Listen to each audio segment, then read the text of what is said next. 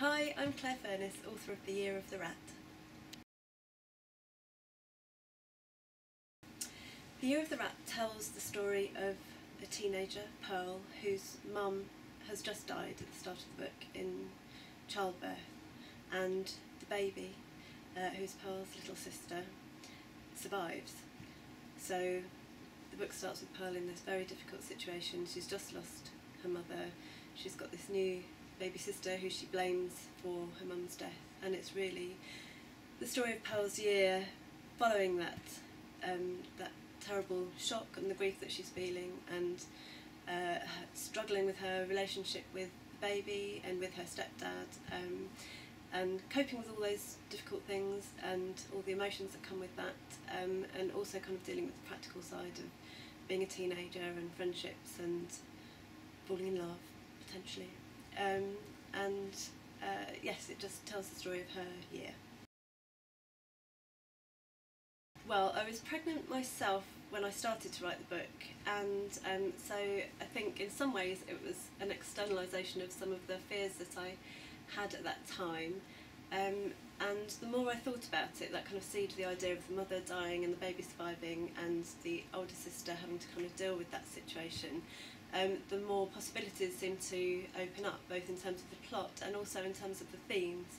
I think that the kind of core of the book is about the fact that life does go on after somebody you love dies, almost whether you want it to or not, and the baby seemed like a very real kind of symbol of that ongoing life. So that was where the seed of the idea came from, I think.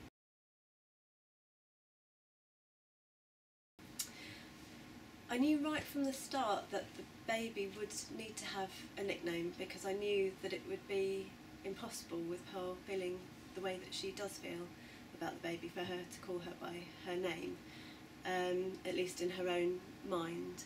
And that was just kind of there in the back of my mind, that I needed to think of the nickname, and I knew it needed to be something about the way that the baby looked. And actually it just literally, as I was writing the first few scenes, that image of the kittens that I referred to in the book looking like little rats, and that being the image that comes into Pearl's mind as she looks at the baby, it just sort of came into my mind, and I knew straight away that that was the perfect kind of image and nickname for the baby.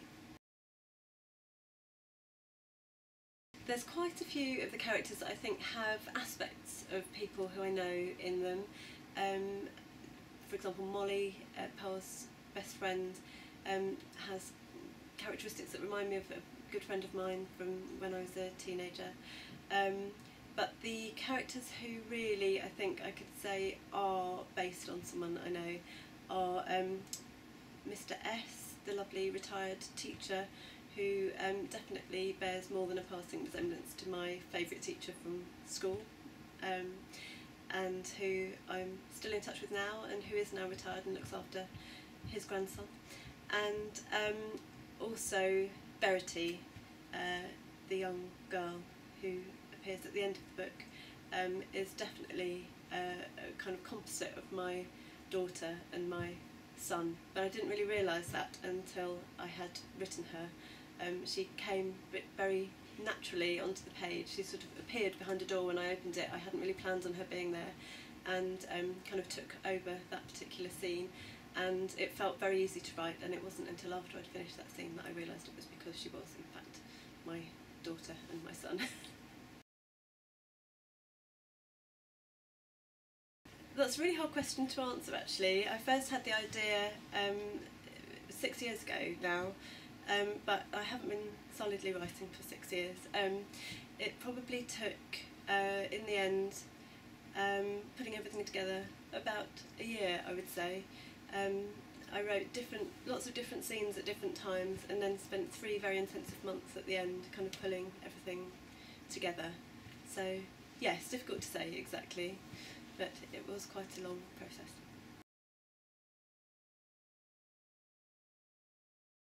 That's a really hard one, because I think Pearl's a very ordinary sort of teenager, so I think in a way she'd have to be somebody unknown, because I don't think a star would be right for the role. I think, yeah, it would be some unknown actress who'd play her.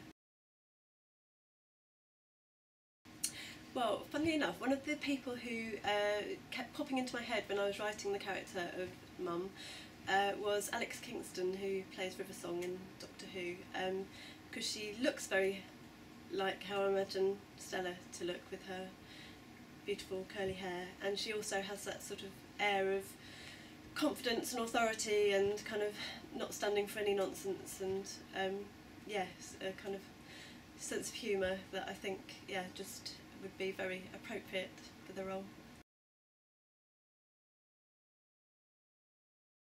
It was my mum, really.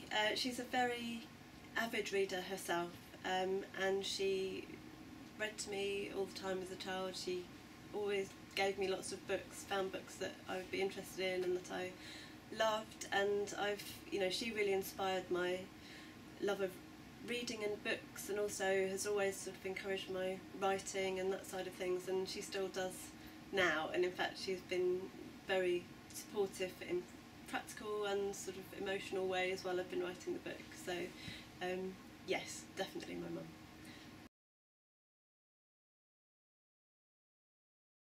Oh, there are so many, it's really hard to choose just one, but there was a book that I loved as a teenager, and it's quite an unknown sort of book, I think. It's called Bilgewater by Jane Gardam, and it was one of those books that I read as a teenager and I just loved it. It's about a very kind of quirky character, and she just it's the voice, I think, that I loved about it.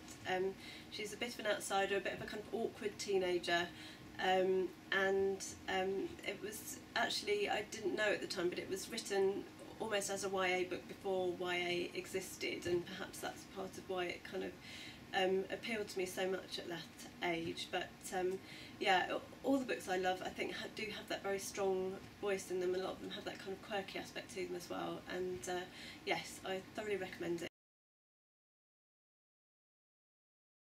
I love to read all sorts of things. I like to have a lot of variety, actually, in what I read. I do read young adult books. I love Patrick Ness's books. I love Meg Rosoff as well.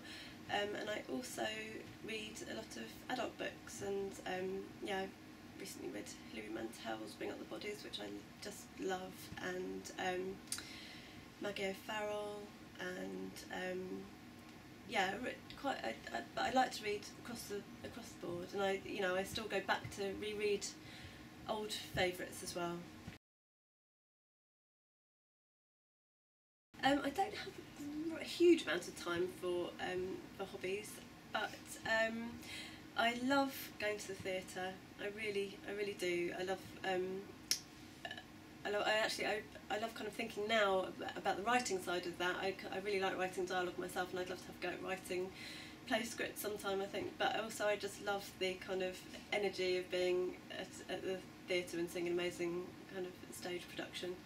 I also go running, and having never been a sporty person, this came as a bit of a surprise to me, but I find it's a real stress buster, actually, and yeah, if I'm stuck with a writing problem that I just can't sort out, I go out for a run, and quite often I'll find that the answer to the problem comes to me.